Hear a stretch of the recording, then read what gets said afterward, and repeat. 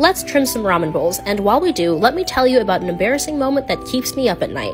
So, this one time in kindergarten, we were playing Puppies and Firefighters, which is basically cops and robbers, but the cops are firefighters, and the robbers are puppies who have to crawl around on all fours. And I was a firefighter, and I had the hugest crush on the most popular charming cute boy in the class, so I was honing in on him like a missile, but he kept crawling away because he didn't want to get caught. So I leapt forward with my hand outstretched to tag him, but I grabbed the waistband of his pants by accident and pulled his pants and underwear down to his knees, and he got really angry with me and started crying, and I felt so embarrassed, and so I started crying, and he never talked to me again, and then people made fun of me for being a weird pervert who pantses people until he switched schools a few years later.